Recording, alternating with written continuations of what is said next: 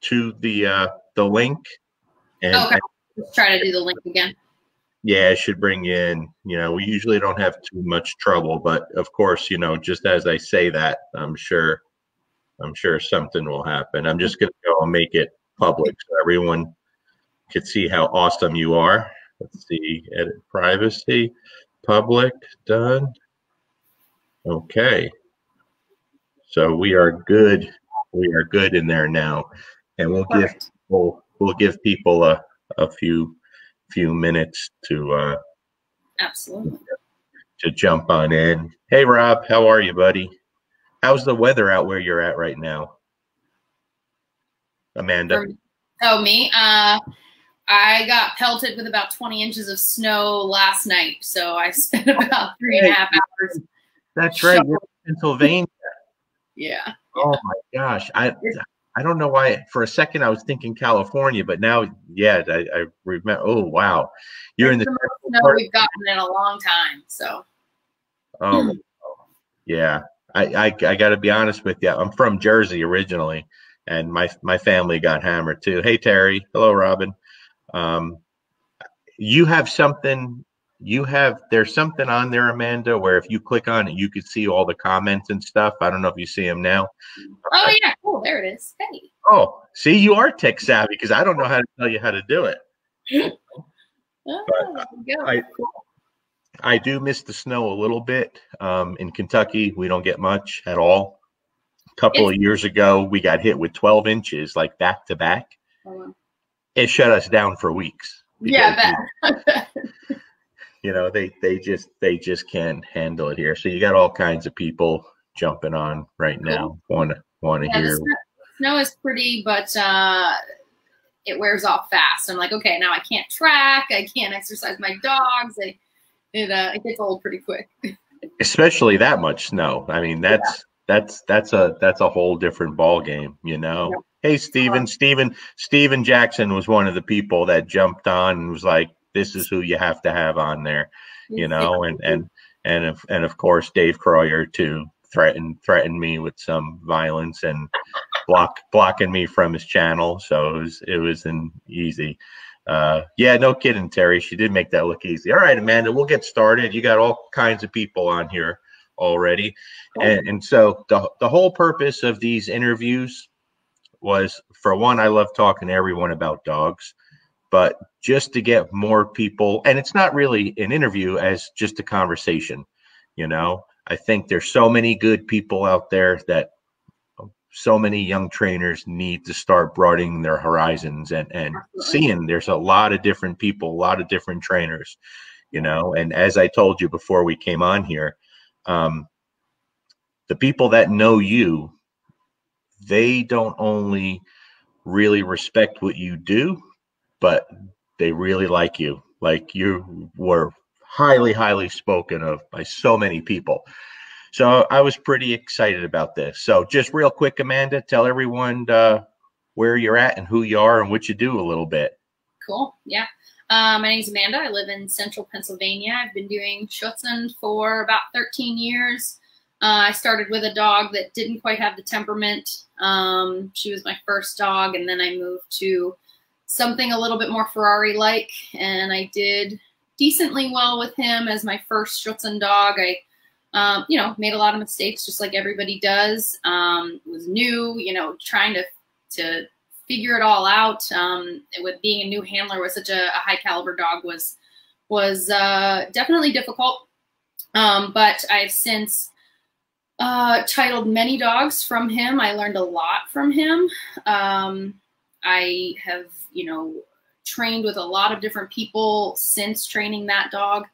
I have geared my whole breeding program around that dog, which is pretty cool. And so I run a dog training business. I've been doing that for 3 years, I think. So dog training business for 3 years, mostly pet dogs. That's the bread and butter of it. But I do have quite a few Schutzhund clients who don't mind training under a female who can't really do the long bites and move dogs like most men can. So I appreciate my clients that stick with me, and trust that I will get them where they need to be in Schutzhund. So.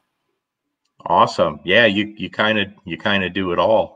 Hope I could be you here in the near future too. Once I start dabbling in the I love that you say Schutzhund too, you know, because I can't keep up with all the changes anymore, you know. So let me ask you, that first dog that was tough on you, man, you think that helped or hurt you in the beginning when you started in Schutzhund? For sure helped me. I learned how to fail. I learned small wins. I learned not only, I tell my current clients, not only do I know how to train from a puppy up, but he allowed me to learn how to fix things, right? So when people come to me and they say, hey, my healing is not where I want it to be, or my dog is doing X, Y, and Z, I can say, oh, I've had that problem, and now I can kind of help them fix it because I've been there and I've done that. And so he has totally shaped me, which is pretty cool. That's awesome. And Marcus Hampton's on. He says, me too, Schutzhund. I never see Marcus on these, you know. That's, you talk about Schutzhund, there's a good guy to learn from, you know. Awesome. Yeah. And so who were your biggest influences, you know, when you first got started in the sport, and what pushed you towards getting into the sport? So as a little girl growing up, I loved German Shepherds. It was always German Shepherds for me before dog sport. And so when I was in college, I got my first German Shepherd, and I knew enough to do some sort of research. And so I did end up getting a German dog, and I realized that Schutzhund was a breeding requirement over in Germany, and that there were breeders here that did it. And so I found myself with a group actually that was like 5 minutes up the road. I was in college. I went to Penn State University. I was with them for a little while, and then I kind of moved on to somebody a little bit further away, but somebody who helped me tremendously in the beginning of the sport. A lot of people probably know of him, Tim Karchnak. I owe a lot to him. He got me started, and obviously Ivan Balabanoff was instrumental in teaching me how to train dogs. I trained with Ivan many, many times. I went down to Florida. We had him here in Pennsylvania a few times. And so watching him work dogs, watching him work with other people, working my own dogs with him, truly, truly shaped who I am as a dog trainer. Yeah, I think a lot of people in the sport could probably say the same thing, you know, about Ivan. Carolyn Hart says to tell you you gave her a 4-leaf clover at a trial a while back when she passed her VH. Carolyn's a friend of mine, and I thought of her when I realized you were in Pennsylvania, because I know she's up there too. That's so it's always that now. Hi, Carolyn. Always good to find good people. So let me ask. So you got into Schutzhund before the pet dog training thing, then? Yeah, correct, yeah, actually, yeah. Right. Do you remember that feeling of walking onto the field? What was that first experience like? Like I had a ticking time bomb next to me with its own brain. Yeah. Yeah. Yeah. Yeah. And when you got through it, was that it? Did you catch the bug? Oh, absolutely. Absolutely. I have molded my whole life around Schutzhund and German Shepherds, and I can't see doing anything else in the near future. So. Oh, that's awesome. So I have to ask you this, because every time your name came up, all right, they talk about the Shepherds, they talk about you personally, people speak very highly of you, but people can't stop talking about your Chihuahuas and the Chihuahuas you breed. Okay. Sure, how the heck do you go from Shepherds and Schutzhund to Chihuahuas? So when I was training with Tim, another woman in the club, Molly, who I have gotten German Shepherds from, she would always carry around her Chihuahua. And in 2013, when the WUSV was in Philadelphia, we drove down together, and her little Chihuahua sat on my shoulder while we drove down. And I said, man, I could really use one of these. This is super cool. And she started to breed them. And so I got one. And the only reason I breed Chihuahuas is because I've lucked into getting some really nice ones, right? And that's pretty much how my whole breeding program even goes with the German Shepherds is I only really started it because I have nice animals in front of me. I don't seek it out. I wouldn't be breeding them if I didn't have something great in front of me, like super friendly, confident, social, which is not a lot of things that people see from Chihuahuas. And so yeah, I kind of capitalized on the opportunity there. And that's what everyone has said to me. They said, basically, your Chihuahuas are like really well-bred German Shepherds. and I try to raise them the way that I raise Shepherds, right? So I don't free feed. I make sure they go home with food drive and they're handled, and you know, they're not coddled, and you know, I try to raise them the way I would raise a working dog. That's awesome. So what's your daily routine? Well, first, how many dogs do you have personally? We don't talk about that. That bad, huh? No, it's not that bad. It's really not that bad. But I have I think 6 German Shepherds and a couple Chihuahuas and a little mutt running around. So you have a really good vacuum. Yes, yeah, for sure. Well, I got my Shepherd puppy coming end of January, beginning of February, and I'm really excited. I can't wait. I was actually ready for a little dog to get for the family, and my wife and kids, and my buddy Terry, they surprised me with the retirement gift. So I'm looking forward to it. I really am. So what's your morning routine look like? You wake up in the morning, your life with your dogs. Paint a picture for us.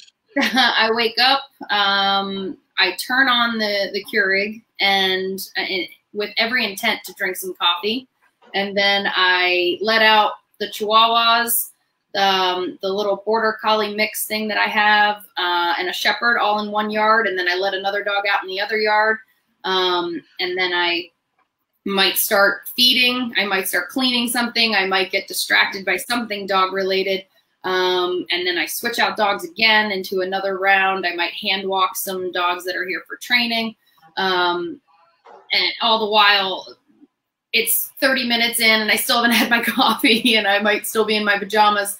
So while I'm letting dogs out, I might go back in, run in, drink some coffee, make a couple calls, answer a couple emails, change for the day, let out another set of dogs. And then I usually start my classes, my dog training classes for the day. What do you feed your own dogs? I feed raw mostly. I feed raw, but a couple of them are hard to keep weight on because they're so active. So I will supplement with some kibble. Sometimes I'm currently switching from Pro Plan Sport over to Victor High Pro Plus. I really like the ingredients in that food. And it sounds weird to talk about dog poop, but I really like the poop on the food. But mostly raw. And for my mothers, my whelping mothers, I feed a Nook Shook, the 3232, which really helps keep weight on them, especially if a mother has a large litter and they're really taking everything out of her. So. That's funny you say that, Amanda, because you got to watch with the Victor. I fed Victor for a long time. My dogs did really well on it. But I guess they were bought out not long ago, and they switched out a lot of the proteins and replaced it with blood meal. Yeah. And then a breeder friend of mine said she had to take her dogs off of it because the dogs, she wasn't able to breed them. Their heat cycles were messed up. And then with my own female, she started having issues with her heat cycle, and she got fat as hell. And I don't feed a lot. Now I have a 2-year-old female Malinois that's very active, and she's blown up, you know. Right. So I had to take her off of that Victor. But it's funny you say the Purina Pro Plan because you don't think of dog people feeding Purina, but I've heard so many people do really, really well on it, which is kind of crazy. Yeah, and that's the only reason I started feeding it was because a lot of competitors swore by it, you know. Right. Pro Plan Plus, right? The 30/20, or I'm sorry, the Pro Plan Sport 30/20. So, but yeah, but mainly it's a raw diet for sure. I like the idea of feeding raw. Yeah, absolutely. And I tell my clients, I understand not everyone's going to feed raw, but you should start supplementing with some at least. You know. Yeah. Absolutely. So do you do mostly board and trains or privates or a combination of both? Occasional board and trains when somebody is traveling from a distance and is gung-ho on me training their dog rather than somebody in their area for whatever reason. I'll do that, but mainly lessons. It's better for the person to learn over the course of many weeks than, hey, here's 2 hours. You know, here's everything that your dog has learned in 30 days, right? So, yeah, I agree. And the issue I have with long distance board and trains, I hate them. And I try to convince people to go in their area because for me, the real benefit of the board and train, I do many follow-up. I do complete private lessons with the board and train, you know, and you can't do that if someone's traveling 1,500 miles. And I wish, what are you drinking there? Oh, wine. So jealous right now. I don't have a drink for this. If there's one thing Dave Croyer said, he said, what time's your thing tonight? And I said, you know, I told him, I said, do you have any tips for me? Because this is the first time I've done anything like this. Just drink and be candid. You'll be great. And I was like, all right. Yeah, that's it. You know, the issue with Dave is I really enjoyed his talk so much because I mean, I'm a big fan of what Dave does. You know, I just have so much respect for him. But I wound up drinking so much. There were so many questions I didn't get to. So I said, I got to be careful. Speaking of Dave. Yes. Okay. His dog Hector is a beast. Yes. He came from you. Yes. How did that happen? So like I said, a lot of the breeding dogs that I have been dogs that I have trained, or that I have raised from puppies and titled. I happened to decide to import one female for breeding. And I imported Hector's mother back 2.5 years ago or so. And I had a litter with her imported, and then I bred her next heat cycle, and that was my H litter. And I had kept a puppy from that mother from the imported litter. I had kept a male back, and I wasn't sure, you know, if the orthopedics were going to pass or what, right? So you never know with puppies. And so I kept Hector back for myself. He was super, super nice puppy, and I raised him up and, you know, did some foundational stuff, you know, pushing into the hand and treat chasing and stuff like that, free shaping stuff. And then the male that I was currently working, past orthopedics, and I already had, she's 3.5 years old now. So at the time, 2.5-year-old female who I want to be my current competition dog. And Hector at the time was, you know, 7-8 months old. And it wasn't fair to keep him because I knew that he was too good. He needed to be somebody's number one. And it also wasn't fair to my female that I put all this time into her. I want to compete with her. I want to do well. I need to focus on her. And so I was kind of him-hawing around like, oh, man, I want him to go to somebody, but I want it to be, he needs to be trained right. I don't want him going to somebody who's going to get frustrated with him. He's a lot of dog. He wasn't barking at the time. And I know a lot of trainers will, you know, want to do different things, but I knew that it was in this dog, and I knew that Dave knew how to train the way that I would want the dog trained. And so I called Dave up and I said, hey, do you have a dog right now? Because I have this young dog that I think you might like. And so he's like, oh, yeah, tell me about him. And then he had a couple of his colleagues test the dog out at Nationals 2019. Maybe. Yeah, I think. And I shipped him down. I said, all right, if you don't like him, I'll pay to have you ship him back, but I think you're going to like him. So in other words, when Dave had his colleagues test the dog, what you're telling me is he didn't trust your word. That's what Dave, is that true, Dave? You couldn't trust Amanda? He speaks so highly of you and he couldn't trust your word. I think he wanted to see the dog do some protection work. So, well, I think you made the right choice, and I think Dave made the right choice because that dog is looking pretty fantastic. And so that's got to give you a pretty tremendous sense of pride, you know, watching that dog progress. And you know, he's probably going to wind up going really far with them, because that's what Dave does. He has made he's made a world team with every dog he's had, I think. So I choke up a little bit. I get a little teary-eyed every time he puts a video of Hector on there. I probably am annoying the heck out of my Facebook followers, because I'm like, look at Hector, look what he's doing. I don't blame you. Yeah. I don't blame you.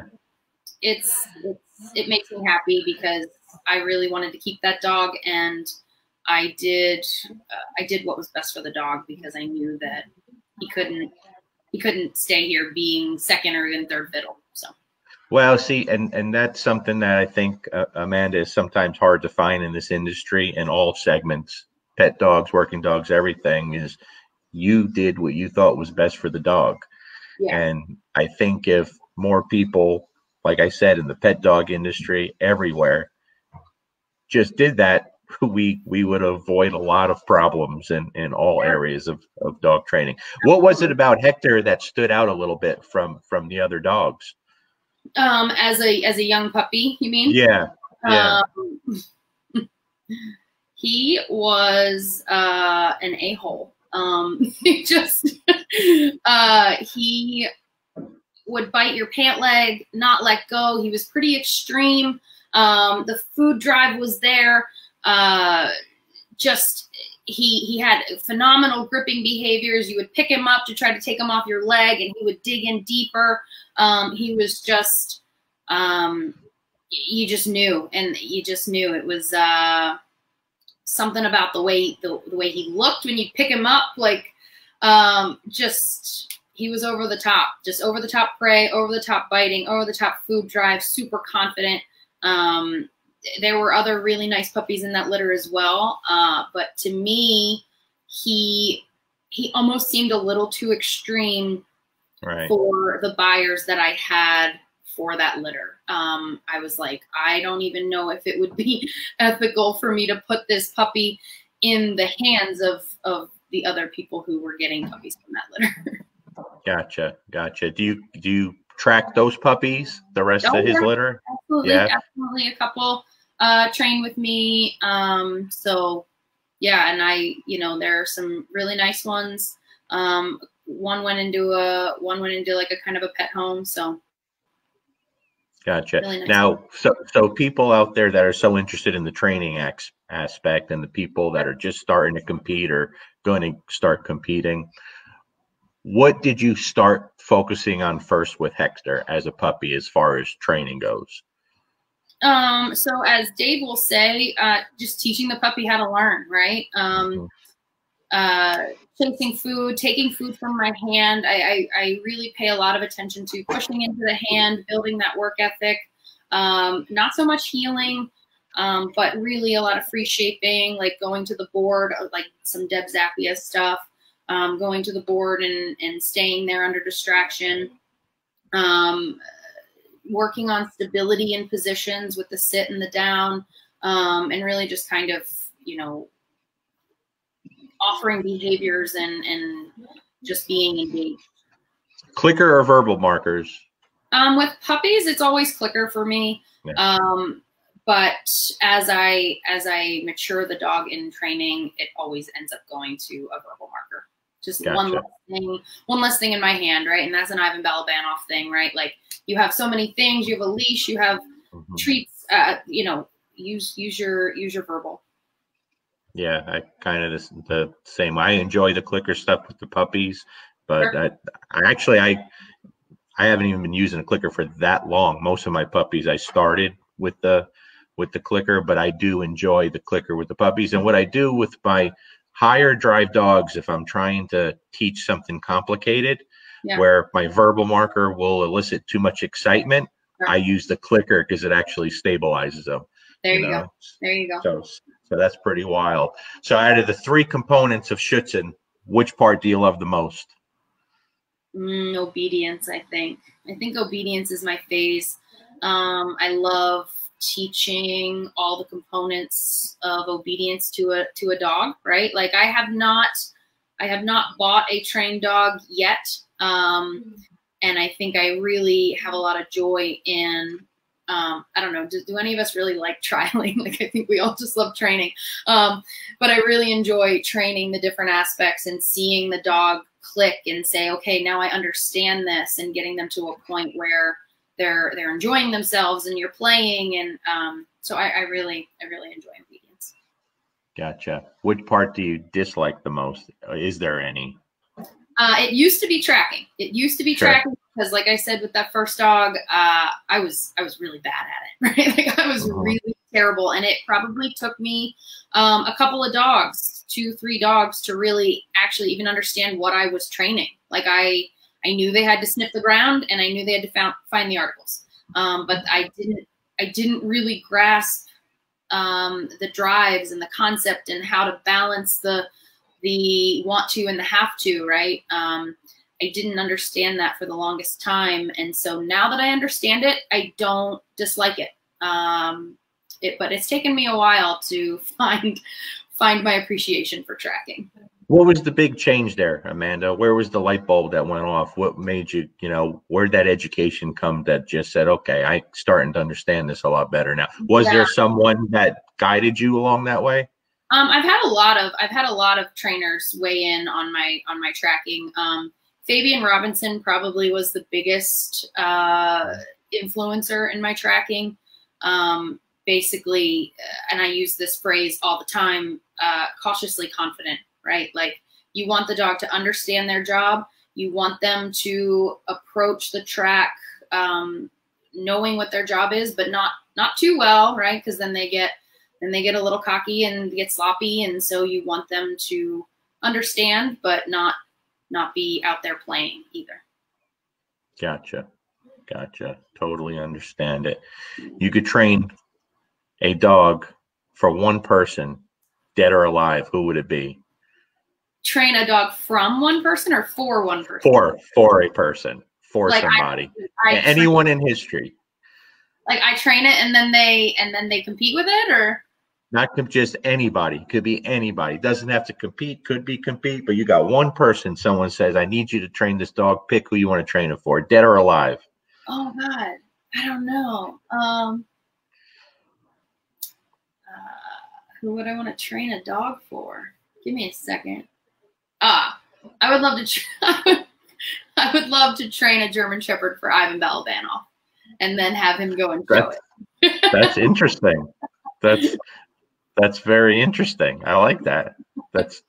See, everyone always expects it to be someone dead, historical, like, very philosophical. That's pretty cool. Let me see if we can get a couple of the questions here. Okay. Christina Gates says, I just acquired a 3-year-old Shepherd and I want to learn about Schutzhund. I'm excited to see what she has to say. Where should I begin? Okay. Besides the obvious, finding a club. Yeah. What do new people need to look for in a club? Well, it doesn't necessarily have to be a club. It can be a trainer. It doesn't have to be. Sometimes, private lessons are more beneficial sometimes, right? It depends on how that person learns. I know with my own clients, a lot of people that are starting out start out in private lessons, and then we ultimately end up having like group days or something so that they can see me train other people's dogs, because a lot of people like to learn that way too. I know that I would sit at club training, or I would call Tim and Carol Karchnak and I'd say, hey, can I come down and sit in on your pet dog lessons, right? And I would sit there for hours just watching them train other people. So I think that if you want to get started, find a trainer, or Dave Croyer's website. I always laugh. I'm like, I think I'm going to put myself out of business, but I think you should go sign on to Dave Croyer's website, because there are so many awesome videos on there, and people can really learn a lot. And it doesn't take the place of somebody watching you saying, hey, hold your hand this way. Hey, move faster. Hey, you need to yes and run, or something. So it doesn't take the place of an actual person, but that website has crazy awesome videos.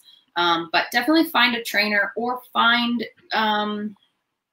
if you can't find a club, right? I mean, and a lot of clubs are full, or they don't want to have people come around until they know they're dedicated, and I get that.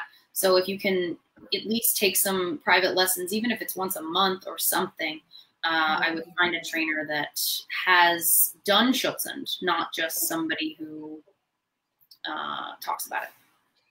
I agree with you with Dave's website.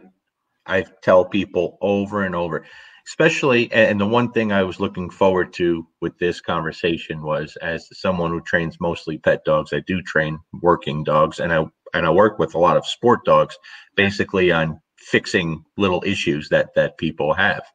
And I think one of the biggest mistakes that I see in all of dog training is pet dog people not going to working dog people to learn.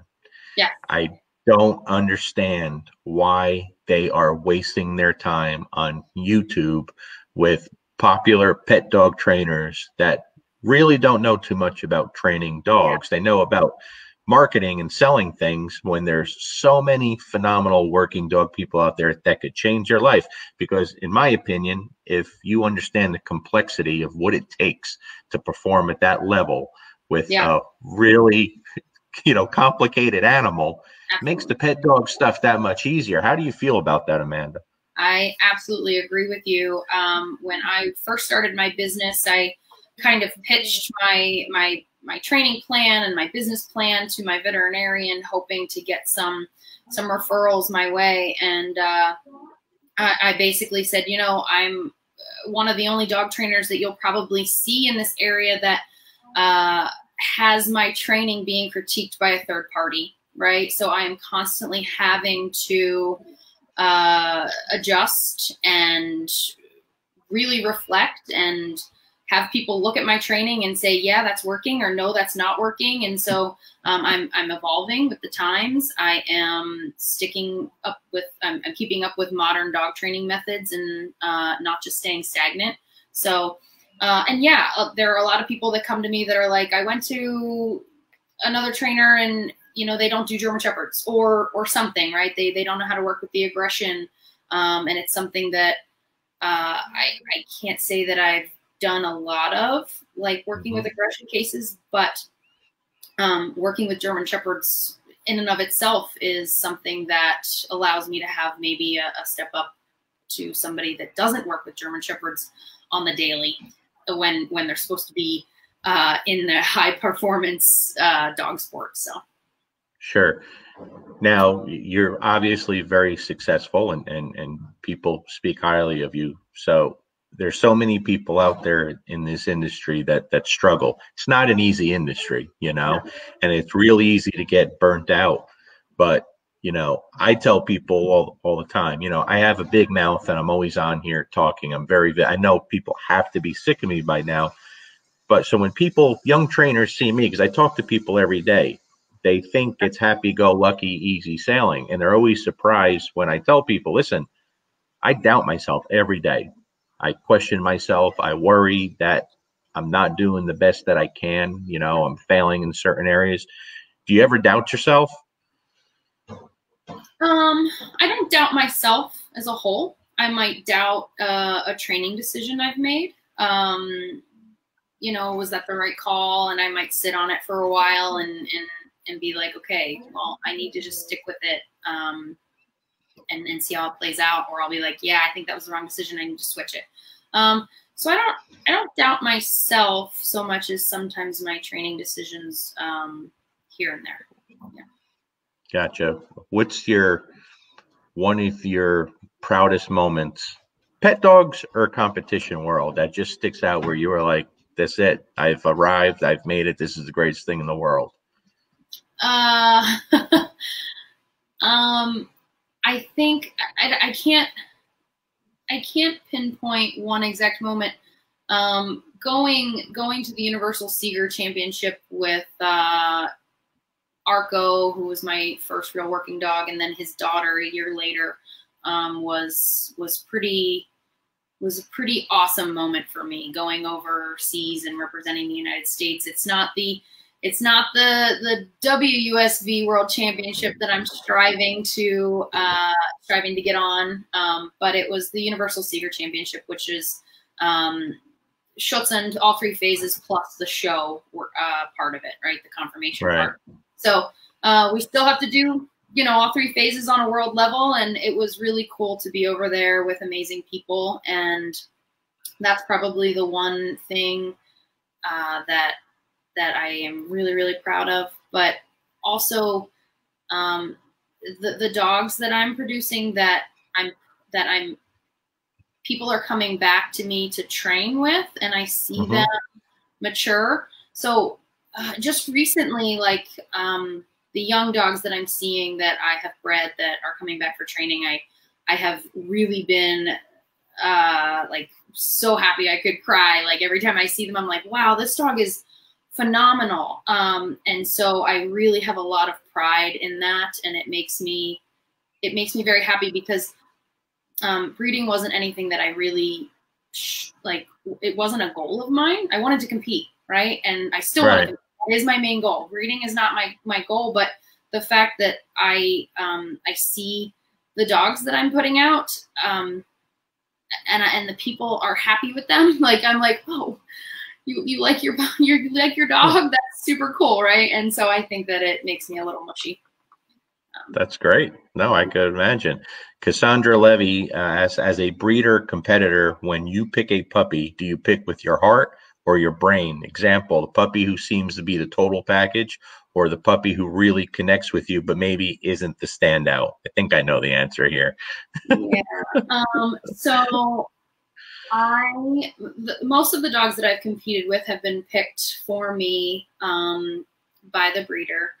But since I've been breeding my own dogs, the ones I pick are more with my brain, not my heart. So the one dog that I picked with my heart was my Batman, who I took to IGP3. I trained him to a national level, but then I retired him because he was trained perfectly, but he didn't quite have the grit that I wanted to make it to the world stage. And so he was the one dog that I think there was a little bit nicer of a puppy in the litter. But I picked him because he had my heart, and I will never regret that decision. But he definitely wasn't the pick of the litter, right? And so he's not my breeding, he's just out of my stud dog. But the litters that I'm breeding now, when I'm picking puppies for me, myself, I'm using my brain, and I am giving myself anxiety at every turn and I'm overanalyzing every little thing. So yeah, I really use my brain. And Steven Jackson has to be good to tell people, like, so when you're looking at a litter, I think a lot of times people think you breed 2 great dogs together, they're all going to be capable of doing all the work, which of course isn't true. Yeah. How do you go about separating that litter, good working prospects to pet dog home? What do you look for? Super question. And I get this question all the time from people who want to buy a puppy from me. I always lead with, I give myself anxiety the last 2 weeks, right? Like from 6 to 8 weeks, I'm like, I can't focus on anything else. Like people are like, which puppy is mine? I'm like, I don't know. And then at like 2 days before 8 weeks, like, which puppy's mine? I'm like, I don't know yet. Like, let me figure it out. But I really, and then I, you know, kind of serious up a little bit, and I say, listen, I watch the puppies every day starting from birth, but really start to analyze their character from 4 weeks on, really around 6 weeks. But I'm looking at so many things. I'm looking at which ones are the first to the food dish, which ones are staying there longer than the other ones, which ones are taking corrections from mother and running away and crying, which ones are taking corrections from the mom and staying there and still nursing, which ones are the first to inspect new things, new toys for Schutzhund people, which ones are gripping toys full and carrying them around, which ones are, you know, wagging their tails when I'm petting them versus not. So many things that I really that I really pay attention to. So usually by 7.5 weeks, before even testing them, I kind of have an idea of which ones are the pick working puppies, right? Which ones are biting my pant legs and not letting go, even though I'm hanging them upside down. Which ones are digging in deeper into my skin.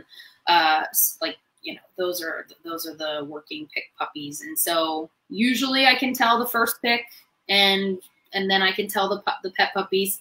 In the middle, it gets a little hazy. I'm like, well, this one, sure, you know, this one might be a little bit better than this one, but it's usually pretty obvious. And so where people want to talk about, oh, do I just close my eyes? I think somebody made a question on one of your posts, or maybe it was Dave Porter's post. Do I just close my eyes and pick a puppy? Like, maybe, because puppies are always crapshoots. But I definitely would never do that, because to me, when I look at a litter of puppies, I can say, yes, that one, maybe that one, definitely not these three, right? So, and when I say definitely not in that moment, but could they be a sleeper puppy? Yeah, sure, maybe they're not as drivey as the other ones, but usually food drive and stuff is there. Right. So if I see it at 7 or 8 weeks, and then I just kind of go from there. So some people will say, oh, is my puppy's not chasing? I had a friend reach out to me and he said, oh, this puppy is super confident, but he's not chasing, you know, the flirt rag or whatever. I said, it's okay. Like, he's a German Shepherd puppy. He's probably just overly confident. He doesn't have any reason to be chasing anything that's moving. So if he's the confident one and he has the food drive and all of that, is he carrying toys full? If he's carrying toys full, okay, well, there's your answer, right? Just because he's not chasing something doesn't mean that he's still not the pick puppy. Yeah, I've worked with some very nice Shepherd puppies that, you know, 8, 10, 12 weeks old, really didn't have much interest in chasing a rag or anything, like very little, and turned out to be phenomenal dogs, you know, with tremendous drive and everything. So yeah, you just don't know. Do you have a breed outside of your Shepherds and Chihuahuas? Do you have a breed of choice that if you had to get a dog just for a pet, is there a breed that you're just crazy about, that you train or work with on a regular basis? So I really want a super well-bred border collie. I don't know that they're like for a pet, right? But definitely a border collie, because I do dabble in agility a little bit. So I would love to, you know, as soon as I start doing agility, I get there and I'm like, man, I want to be competitive in this too, but I don't have time, you know. So I would love to have a border collie and actually be a competitive in agility. That would be super cool. Well, we may have to talk behind the scenes, because one of the nicest dogs I've ever worked with was a border collie that came down from Canada for a board and train. Cool. And I'm so glad that guy didn't listen to me. Mike, if you see this, thanks for bringing Patty down. Drove down from Canada, and this dog had it all. But when his owner goes to work, that dog lays in the house and sleeps all day. Yeah. You know, doesn't just chill out and do nothing. And he had everything. And I fell in love with that dog. And I really was considering, because he was getting ready to breed him. And I was like, this would be a dream to have a dog like this. Sure. Okay. Sure. A dream. Yeah, totally get it. Isabella Lomuth says, what situations would you warrant a high level stimulation on an e-collar? And what's your opinion on choking a dog out? Is it necessary? It's a pretty violent question. That's a very forward question. What was the first part of that about the e-collar? What situations would warrant a high level stimulation on an e-collar? I almost didn't even ask you that, but yeah, for me, it would have to be something that is so super dangerous to the dog, right? Like chasing horses or something, right? Like, sure. You know, high level corrections need to be done. Like, it's either my dog dies or I give it a high level correction. Correct. Sure. And what's your opinion on choking a dog out for the out? Like, not choking them till they pass out, but choking them to get right off. Okay. Yeah. Very different things. I will often employ that. Yes, I definitely do that. With young puppies, I will often just flip them upside down for them to drop something. I don't really need to choke them out. But if a dog, like, you know, if you want to build some drive or something, I've seen people do that. Or, you know, if that's the only way you can get the toy off of them, for sure. I mean, it has its place in dog training for sure. I'm not against a lot of things if done correctly. So. Why do you think so many people have issues training the out? Ooh. That's coming from me, because obviously, you know, I do see a lot of police dogs. I do see a lot of sport dogs. Obviously, the people that you're competing with know how to teach an out, because the dogs have to out. Yeah. You know, so why do you think it's such an issue in the working dog world still?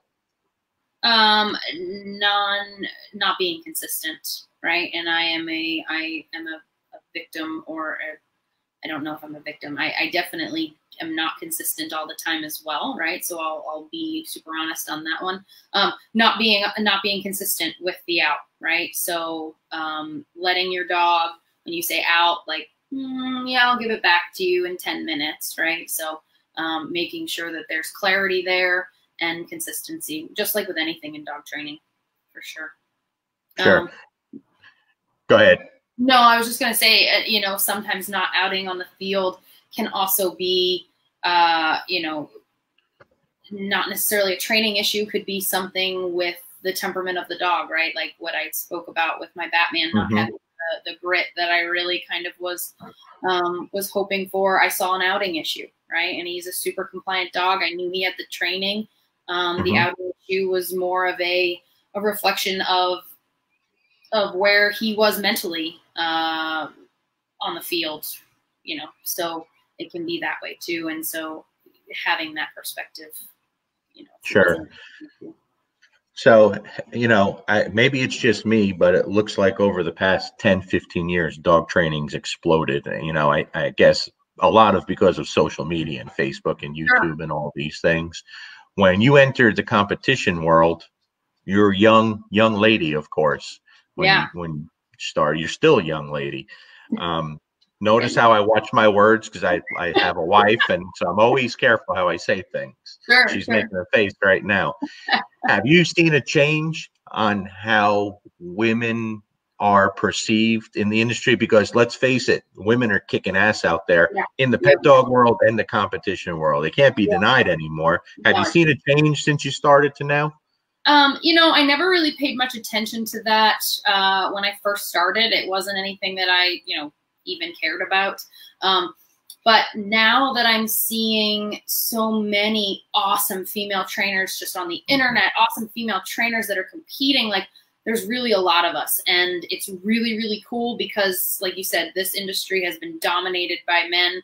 And it's even at the club level, you see it's a ton of women, right? In all the clubs, maybe like the helper and one other dude is a guy, but at the top, it's always men, right? And I started to see that a few years ago. Like, why are the men always at the top? Like the women dominate the clubs mostly that I was seeing.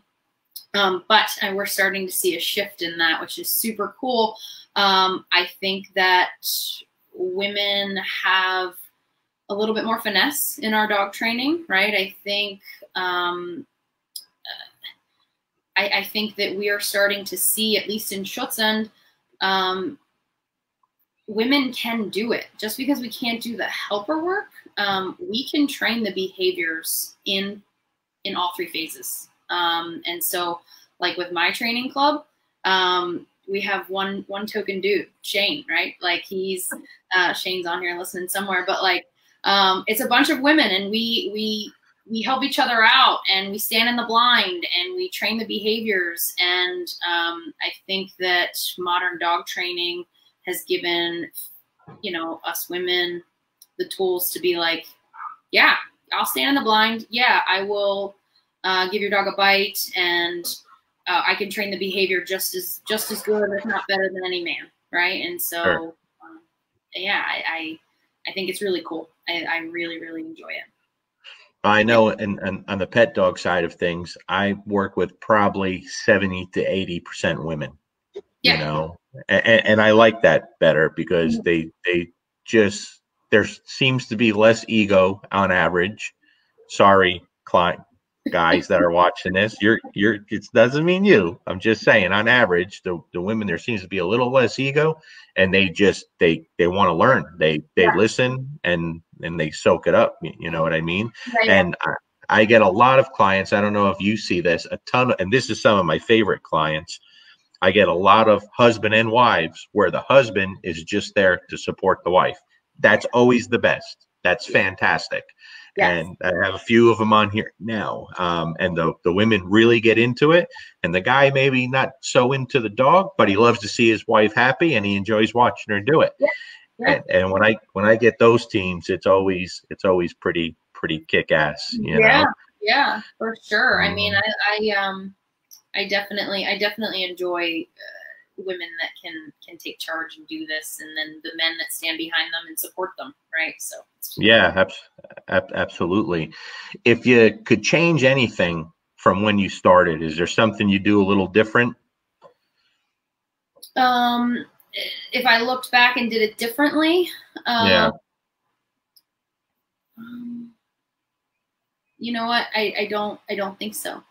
Because where I can go back and wish that Arco and I had podiumed or made some world team, because he was, everybody told me, like, even when I first saw Ivan years ago when he was 2 years old, he said, "Would you sell this dog?" And I said, "I don't think so." He said, "But even though this dog can do great things with big time handlers, you wouldn't sell him." And I said, "No, I really love him, and he's my dog, and I want to learn with him."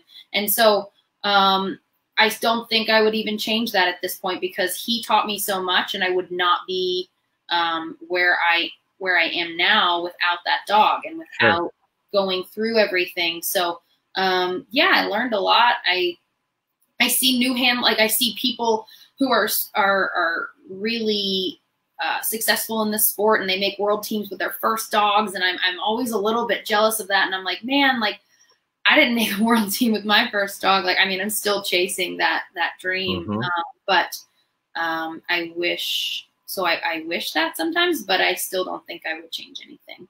Yeah. All right, so you make it to a world team, okay? Yeah. Where do you want the destination to be, and who's standing up there on your team with you? Oh, super fun. Okay. Destination. I've heard Austria is beautiful, so I would love to go to Austria. Who's standing up there with me? That's putting you on the spot now, because someone's going to get pissed. Someone's going to get pissed that you leave out.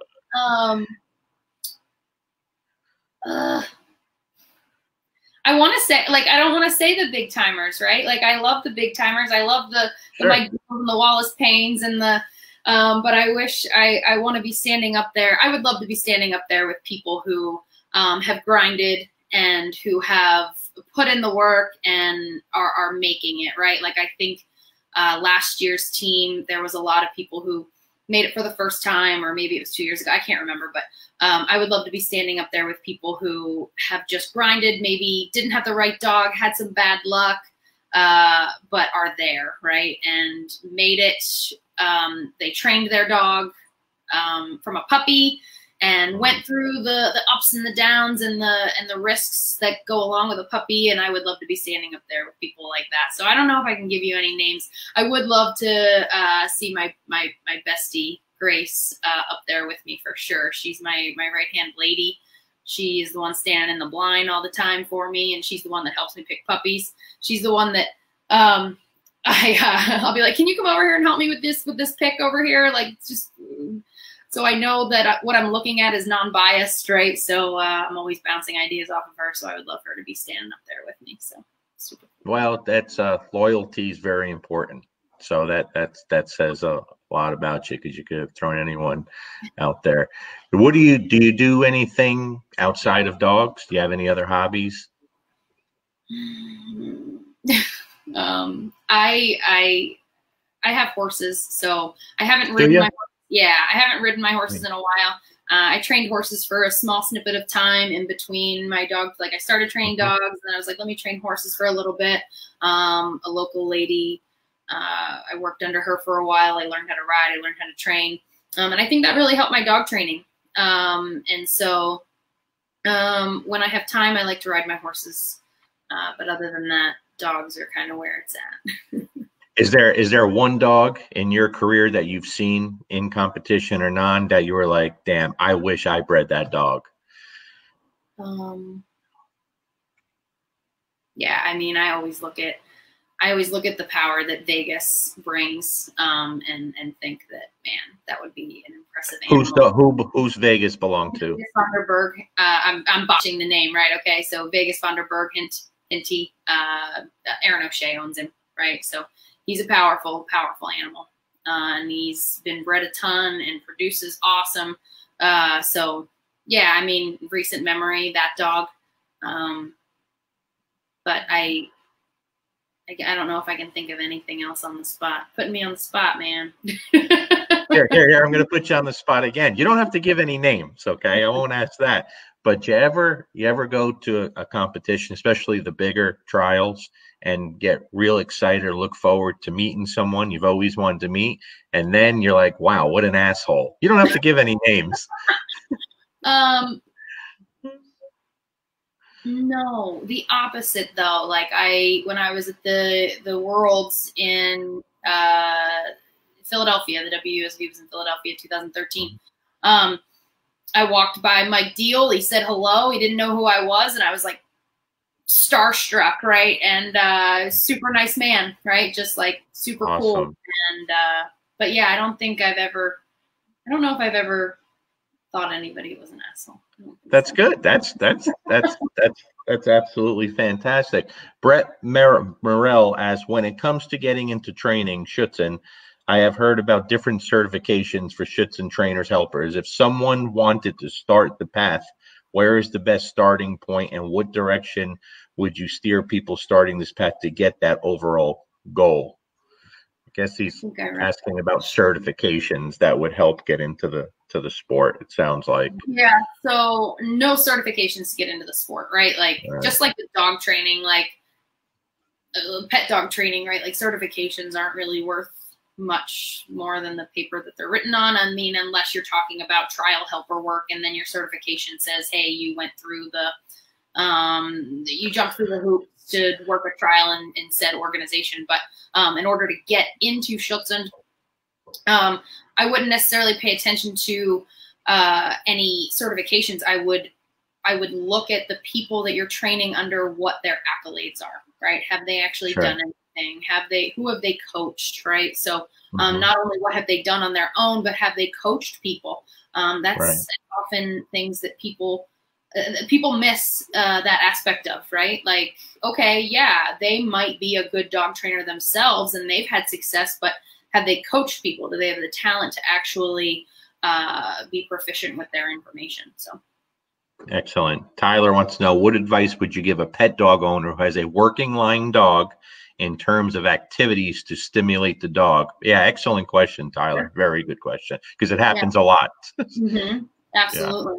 I always tell my pet clients, I make place kind of a game, right? So you have to be careful, because with pet dogs, you want place to be more of a duration exercise, but you can switch it up and kind of do much like what Deb Zappia does with the board, where you can send a dog there and work them like they want to come off, but they know that they're not allowed. Work them under distance, duration, distraction, work their brain, and then throw food and let them explode into drive, get the food, come running back.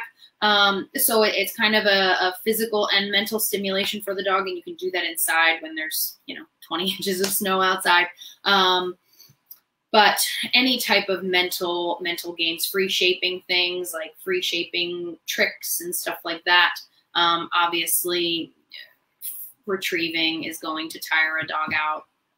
But everybody always wants to throw the ball 400 yards, right? So when I want to tire a dog out, I do more small, quick repetition back and forth. It keeps me as the focus instead of all that time running away from me getting the ball. So more kind of back and forth engagement with retrieving. Excellent. So, love it. You ever see yourself competing with a Malinois? Yeah, for sure. Really? Nice. Yeah. I love kind of those fast twitch dogs. The female that I have now is kind of fast twitch, and the male that I have is not. And I'm like, does he have enough? Like, I don't know what's going on, but like everybody's like, he has plenty. Like, he's not your female. Like, he's a German Shepherd, not a Malinois, right? So kind of like, maybe I want a Malinois. But I always say, if I want a Malinois, it has to be one of those big, gorgeous, dark-headed, big head, nice dark face Malinois that kind of looks like a German Shepherd. Sure. Yeah. But I've seen some Malinois that I would own for sure. Yeah. I get it. Favorite movie of all time? Tommy Boy. Chris Farley. That's can't get me there. That is the best movie on the planet. There is no hesitation there. Nobody wants to watch that movie with me because I just repeat every single line, and they're like, "Okay, man, I'm turning it off. This is not fun." That's awesome. Favorite musician of all time? It's kind of cliche, but I love Garth Brooks. I'm a huge country music fan. So me too. Me too. Took the wife to see him 2 years ago in Nashville. Nice. And she was not excited because she's not a country music fan. That's probably so boring for her. Yeah. No, actually, it wasn't boring for her because when we got there, she got deathly ill and was throwing up so bad the medics had to come take care of her. Yeah. Yeah. So it was an interesting night. Everyone just assumed she was drunk. She wasn't even drinking. Right. Did you even get your money's worth of the concert at least, or no? I saw the whole concert. Send her on her way. She wanted me to. She had the medics with her. What was I supposed to do? Yeah, we didn't even drive. Like, we went with other people, so we couldn't leave. So I was I might. She is a big Chris Stapleton fan now, and we've gone to see Chris Stapleton, and we were supposed to go this year, but it was postponed till next year. You know, yeah. But Garth puts on a phenomenal concert. For sure he does. Yeah. Is there anything you'd love to see change in the competition world or the pet dog world? What would be something that you think we all need to maybe work towards a little bit? I don't know. I don't want to be cliche and say like support, right? Like, you know, I would love to see people support people more. You know, I don't really give much thought to that. I kind of put my head down and train my dog and focus on the people in front of me and the people that I have surrounding me. So I don't really give much thought into, you know, what I would change. You know, I think just maybe more support, less judging. Probably. Now back to training, Amanda, and I'll let you go. I don't want to keep you on too long. No, so many people like really have interest in how you do things. Yeah. One of the things that I love about Dave's channel and why I think it's so important for people to watch his videos is because you see him doing the real training process and you see how basic and simple and consistent it is. Yeah. And I don't think many people realize how easy it is if you're consistent and just keep things really short and easy going. Yeah. How much time on average for the people out there, your competition dog, besides meeting on the weekend to train with people and stuff, throughout the day, what are you doing to prep your competition dog in everyday life? Yeah, so I'm training my competition dog almost every day, right? Depends on the dog. Sometimes they need some days off. Like they get burned out too, right? So on those days off, I might hike or swim or just throw the ball. But I am doing rep after rep after rep. And I say this all the time to people, like when I'm giving small little group seminar things or my current clients, like, I will sit there and I will do a sit from a down, a sit from a down, a sit from a down, or go out, go out, go out. I'm doing rep after rep after rep. And I always say, this is the stuff that nobody puts on Facebook. Okay. This is the grind that people don't see. People on Facebook see the fancy retrieve or the long bite or the healing, right? But they're not showing you standing out there in 30-degree weather with your fingers freezing or bleeding or something, and you're doing 200 reps of the same thing, right? And they don't show it because it's boring, right? But I think it gives people a false sense of what dog training really is. Like, they are expecting results super fast. Like, oh, my dog did it 3 times. Like, he should know it. But like, if your dog's not anticipating that behavior, then they don't know it, right? And so I'm constantly just rep after rep. So, you know, in any session I'm doing sits from a down or down from a sit, I might do 30 or 40 stands, broken like each for 2 or 3 sessions a day, right? So stand after stand after stand. You do it, you rep it, you get it in. And then as you start to get ready to trial, you start to put it all together. And that's the difficult part that people need the help with. And I needed the help with it. I still need help with it sometimes, is putting it together and making that final product, right? A lot of people are really good at teaching the behaviors, but putting it all together is a whole different ballgame. So that's what scares me, Amanda, because if you look at my current dogs, I've taught all the things that you do in IGP. I love teaching that stuff. Yeah. I honestly have no idea how to put it together properly. Yeah. And that's why it's so important to have someone with experience to learn from, you know, like really important. You working with your dog's daily rations of food? Depends on the dog. So with a young dog, like I have a young puppy right now from my breeding, that I'm raising up, and Grace will probably take over with him soon because I don't need another Schutzhund dog. But with him, yeah, like I might take a cup or 2 cups of kibble and work him for that, and then give him the rest at dinner time, whatever's left over, right? So yeah, sure. I'll definitely work young puppies for their food rations. In tracking, sometimes I'll be like, hey, your food is out there, right? Depends on where the motivation for the dog needs to be, if it needs to be higher, or if I'm, you know, in a training spot where something I need to change the mindset a little bit. But yeah, with the puppies, the food ration for sure is a thing. Some dogs, like with this young puppy I'm working now, I could feed him and then go out there and work him, and it wouldn't make a difference, right? But I also don't want him consuming 6 cups of food in a day. So I have to be careful about that.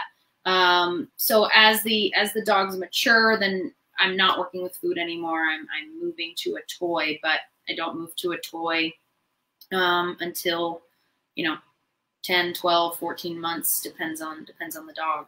So sure. Alex Clinton asks, what do you think is good lifestyle balance for pet dog owners between loving on them, coddling, versus structured living and training, like what you were talking about with your Chihuahuas? Yeah. So I think that as long as your dog is responsive to the important things that you want, you can coddle and love on them all you want, right? My dogs are on the couch. My dogs eat from the table. My older dog, he'll jump up on my kitchen counter and I'll feed him, right? Like really bad pet dog things, right? But as long as, I mean, he's given me a lifetime of things, and so I kind of just, yeah, I'll spoil you and coddle you all you want.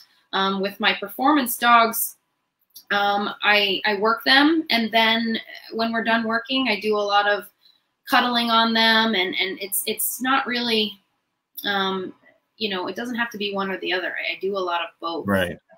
Now, the first thing you said there is very important, because the people that have selective hearing will leave out the part where you say, as long as your dog is responsive to you. Yeah. And there's I'll add there's no behavioral issues. Right. Okay. The first thing she said, guys, that's important. As long as your dog is responsive to you. Okay. Yeah. If your dog is attacking you once a week, we got to change things up. Right. Yeah, absolutely. If your dog is growling or biting at you, okay, no more on the couch, no more on the bed. Like, okay, we need to structure this a little bit. But if your dog is responsive and doing the things that you want them to do, then I don't see a problem with any type of affection. I mean, I'm big on that with my dogs for sure. There you go. Pierre Rousseau gave it's the best state. What an awesome chick. That's his comment. Cool. That was Cool. it. What an awesome chick. I think that. Pierre's in France. That's awesome. You know, but not, hey, listen, anything else you want people to know about you, where you're going to be in 10 years from now, what your goals are, anything, let them know what you want to tell them now, Amanda, before I let you go. Okay. Yeah, I just want to finish with, you know, if you're thinking about getting into Schutzhund, definitely do it. It's super fun. Schutzhund dogs are the most well-trained dogs on the planet, right? And it's super fun. It's a lifestyle. You make a ton of friends. It's really, really great. Don't be afraid of failure. Everybody fails. Even the top people at the top, they fail. Don't be afraid of it. Just learn from it. Grind harder. Do better. Find yourself a good coach. Find yourself a good people to surround yourself with. You know, if you train on your own, you train on your own, and that's okay, right? Get the work in. Get it in however you need to get it in, and don't let anybody tell you that you can't do anything. Okay, so keep grinding. I love it. This has been absolutely fantastic. I think you've probably made a lot of new fans tonight, a lot of people watching this. And after this, what I'll do is I'll upload this onto YouTube, Amanda, so you'll have it there, you know, share it with people, because I think you have so much to offer. Like, just I understand why Dave threatened me with canceling my subscription now, you know, if I didn't have you on here. Who would you like to see on here? Who's someone that would be good to have on here? People like yourself that I want more people to know of and pay attention to. Who would be someone good to have on here? Who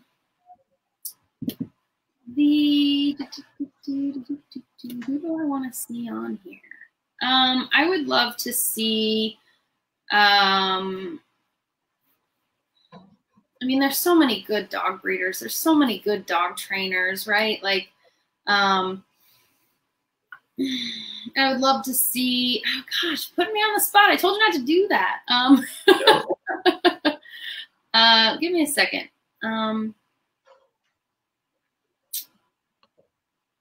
I don't know. People that are working hard and putting forth so much effort. I don't know. I would love to see. I can't. I don't know. You'll think of it when you're off of here, and then you send it to me. Yeah, and then I'll send it, and I'll be like, okay. Yeah. I think I'm gonna start. I'm like a little world over here. And that's another thing. Like, I can't. I really focus on the people in front of me. I don't really focus on what everybody else is doing, and so sure. You know, I guess the main people that I would love to see.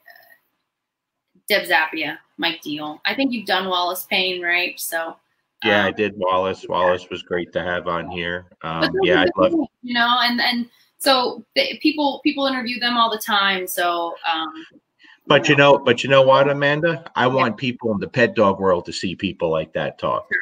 Yes, absolutely. And that's why I'm so grateful that you did this, because I want people to get off their ass and finally start. Let's get into the working dog stuff a little more. Yeah, absolutely. You know, people are the best pet dog trainers for sure. Absolutely, 100%. Well, listen, I don't want to keep you all night. I can't thank you enough for doing this. This was really fantastic, Amanda. Thank you very much. I am very humbled and really appreciative that you asked me. It's super, super cool. No, this is awesome. I'm very, very grateful, and I know you're going to be going very far in this whole industry. I hope so. I'm working hard. We'll see. I think you will. Don't worry about it. Thanks. Have a great night. Stay safe up there in the 85 feet of snow you have. I know. Okay. and please keep in touch if I could ever be of any help, because I know I'm going to be hitting you up as soon as I get my puppy. I'll have questions. Love it. Love it. Thanks, Amanda. Have a great night. Bye, guys. Bye-bye.